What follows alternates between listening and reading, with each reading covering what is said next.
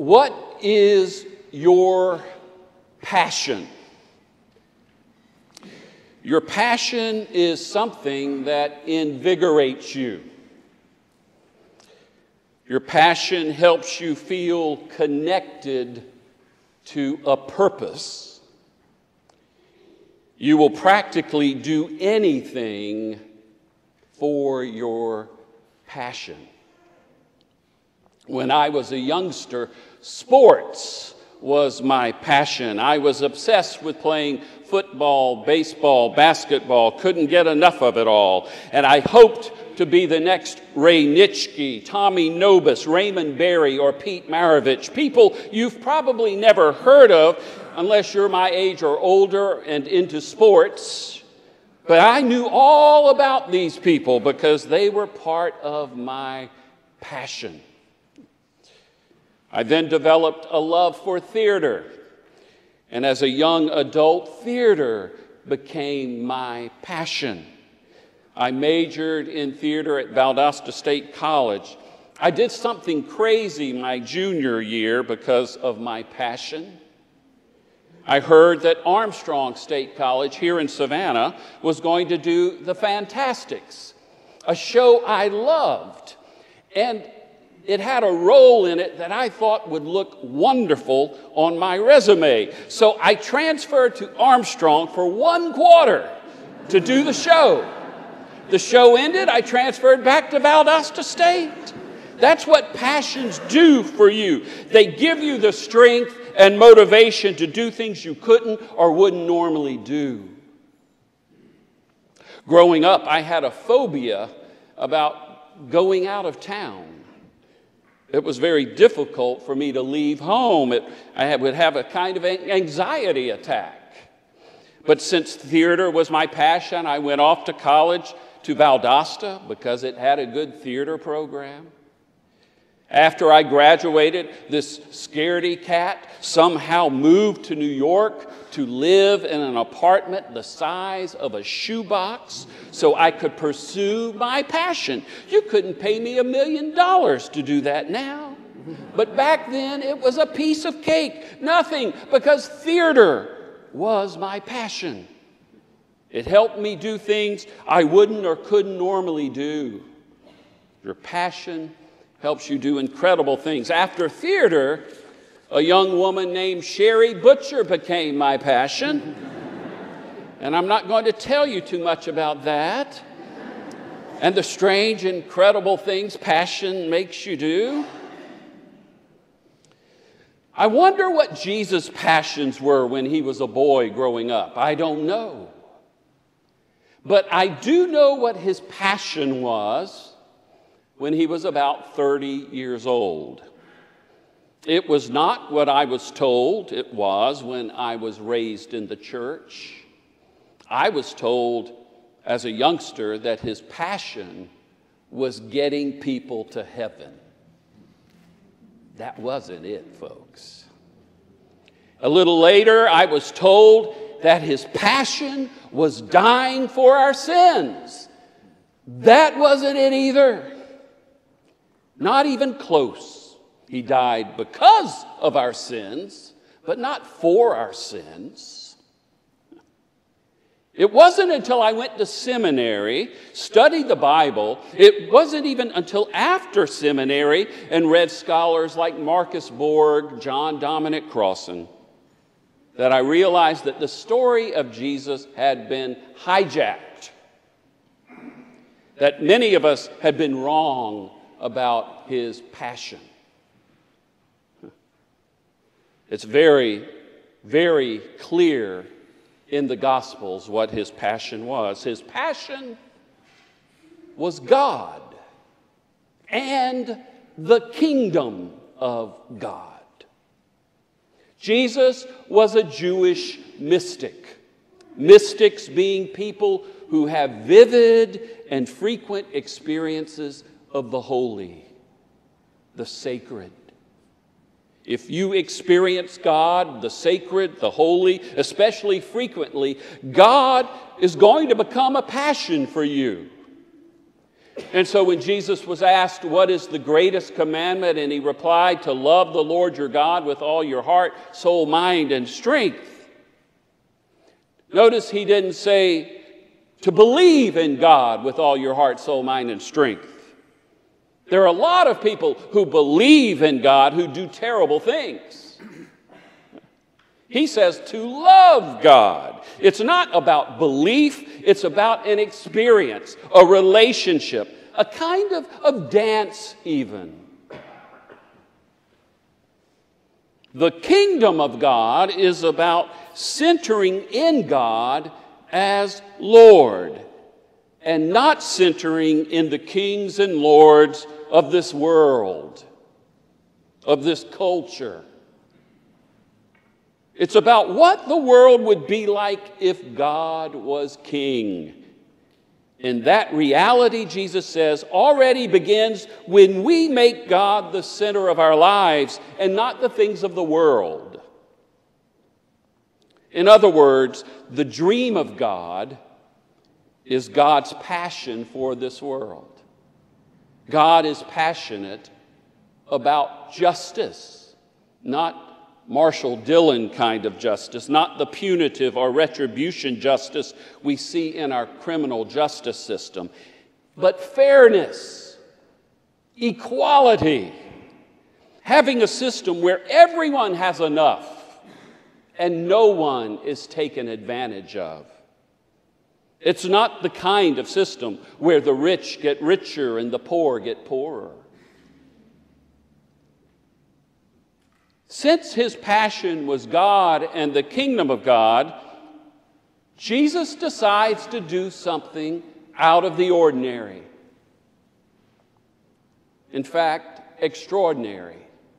Up until now, he has been spending the majority of his time in the countryside of Galilee, the northern part of Israel, where he was teaching and leading fishermen and farmers, peasants, the hard-working people of Galilee.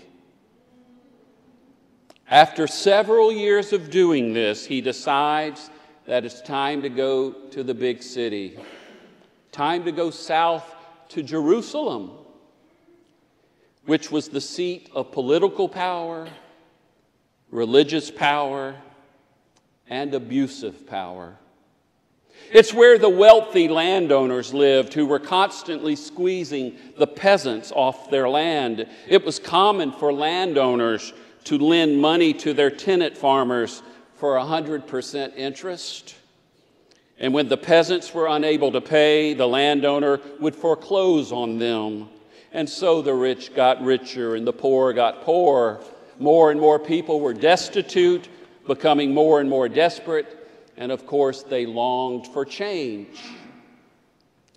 The Romans were very much aware of this, especially at this time of year when the Jews were celebrating Passover. Passover, remember, was a time of remembering the good old days when the Jews had been enslaved in Egypt, but God, through Moses, led them out of slavery, led them to freedom and to independence.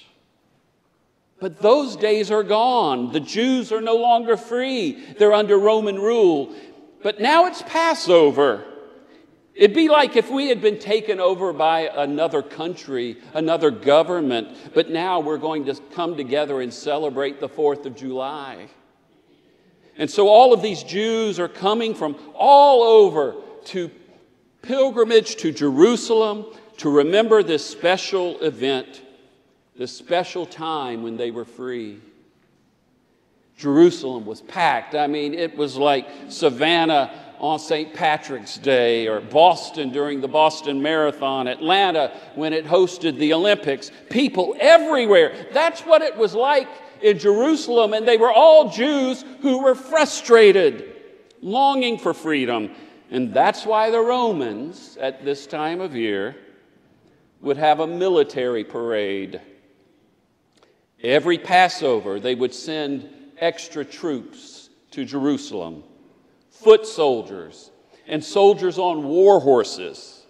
They'd parade into town, letting the people know they were watching them. The governor, Pontius Pilate, who lived in Caesarea 60 miles away, he'd come over and oversee things to make sure the Jews didn't get out of line. If they did, they would be dealt with by crucifixion. There were faster and cheaper ways to kill people, but it was the best way to deal with rebellions. If someone was seen as a threat to the system, if any people excited the Jews, then the Romans would crucify them. They crucified them because they wanted to humiliate them. They wanted to torture them, and they wanted to strike fear in other Jews. Hey, if it happened to him, it could happen to me. It was the ultimate form of suffering, the ultimate form of humiliation, the ultimate form of intimidation. So on that same day, as the Roman military processes from the west, Jesus organizes a different kind of procession from the east. It's clear what this planned demonstration of Jesus means, because it's an acting out of a well-known passage from one of the prophets in the Hebrew Scriptures, Zechariah. Zechariah spoke of two different kinds of kings entering Jerusalem. The king of peace, who will enter Jerusalem riding on a donkey, and the warrior king, who will enter Jerusalem riding on a war horse. And the point is not that Zechariah predicted Palm Sunday. The point is that these are known symbols to Jesus. He would have been familiar with this. He would have known about the royal imperial procession from the west, and he deliberately sets up a counter procession from the east. It's easy to see that there's going to be a problem. If people are shouting, Jesus is King, Jesus is Lord, when there's already a king, there's going to be a problem. For if Jesus is Lord, then Caesar is not. The wealthy and powerful will have to do some changing, and they won't. The followers of Jesus exclaim, "Blessed is the kingdom that is coming." The warrior king riding on a war horse symbolizes a kingdom based upon war and violence. The kingdom of God, which Jesus represents on the donkey, represents a kingdom of peace. But not just a kingdom of peace, a kingdom of justice. What Jesus did next was the straw that broke the camel's back. The very next day, on Monday, tomorrow, he goes to the temple and drives out the money changers who were cheating people, taking advantage of people, making money from the holiday tourists who had traveled to Jerusalem and had to make offerings at the temple. And what was Jesus' passion? The kingdom of God, a kingdom of fairness and equality, so he would have none of it. The combination of entering the city in such a provocative manner and then the active assault on the religious establishment pretty much guaranteed that he would be in major trouble, unless, of course, he made a hasty return to Galilee. But, of course, he didn't do that. The elites of power and wealth at the top of the established social order had him arrested and executed. He's executed by the very imperial power that he planned a counter-demonstration against today on Palm Sunday. That's what can happen to people when they try to create the kingdom of God on earth. One of the great prophetic voices in the 20th century was the late William Sloane Coffin, who was at Riverside Church in New York.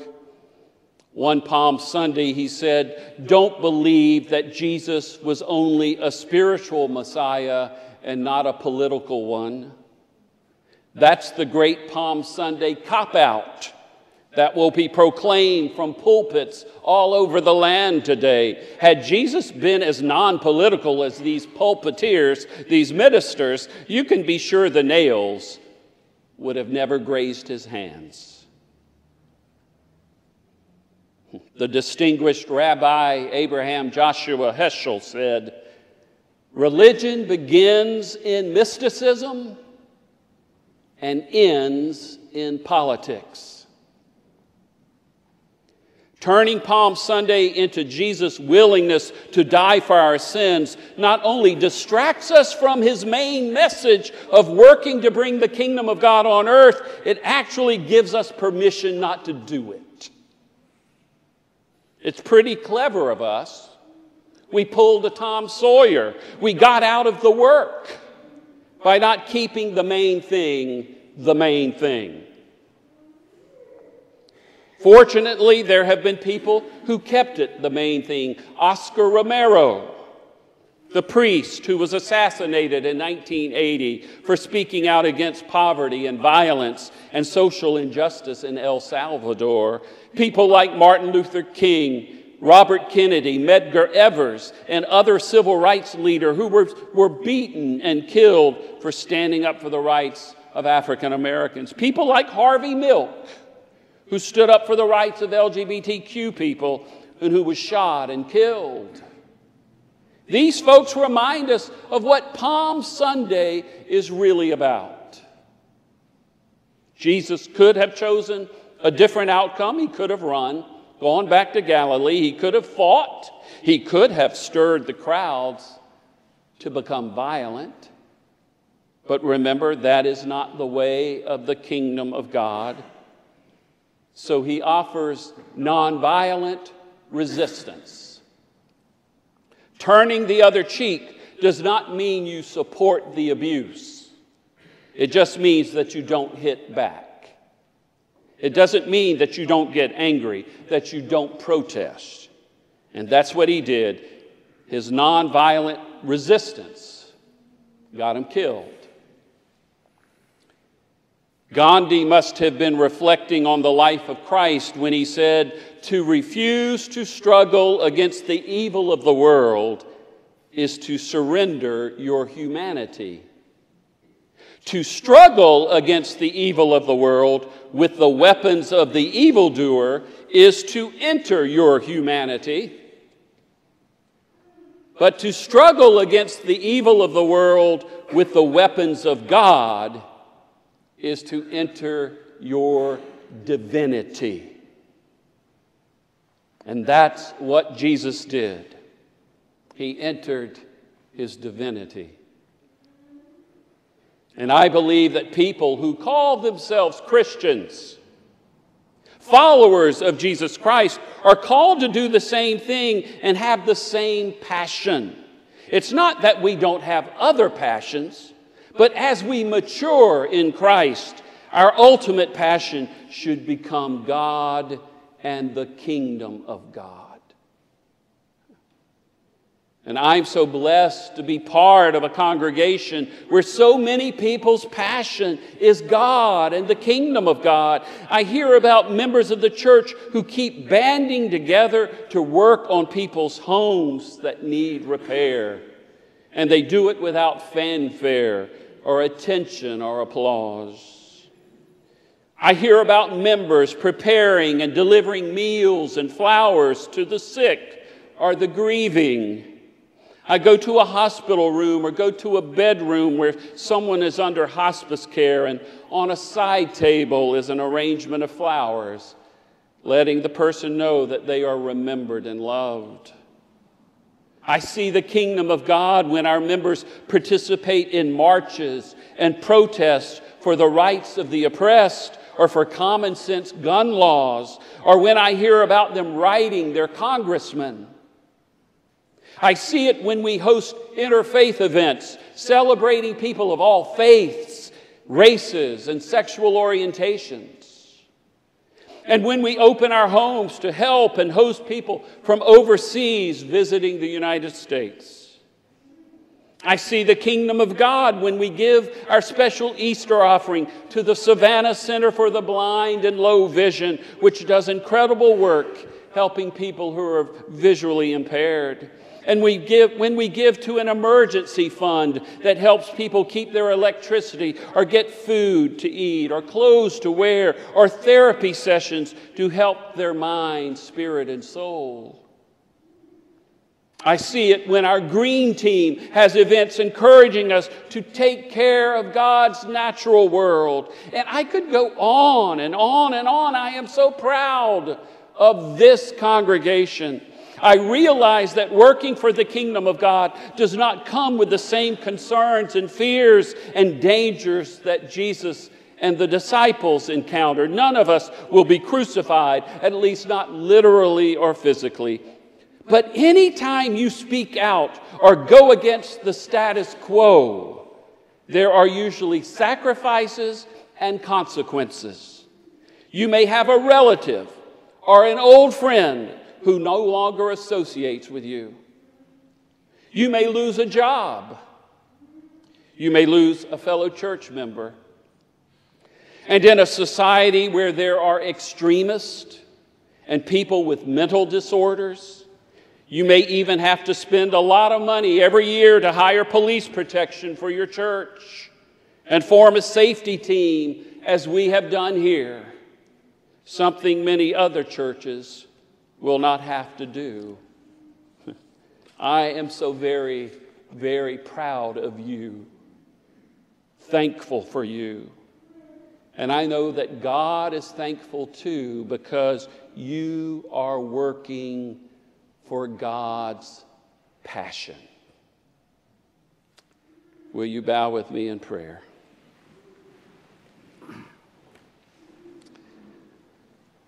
Loving and almighty God, we praise you with heart and life and voice, not only with outward signs such as palm branches and loud hosannas, but with an inward desire to be your people and to do what you have called us to do.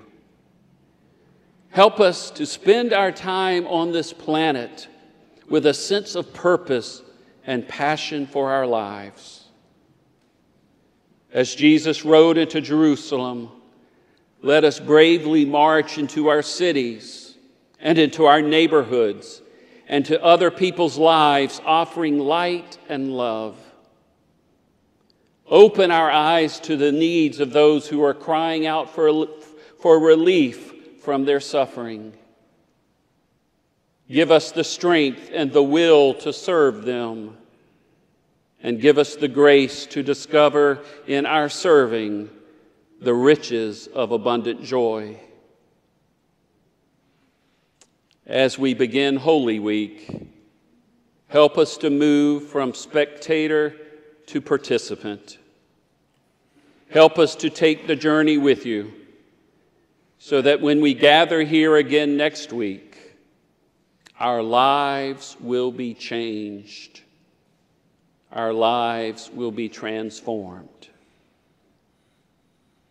In Jesus' name we pray. Amen.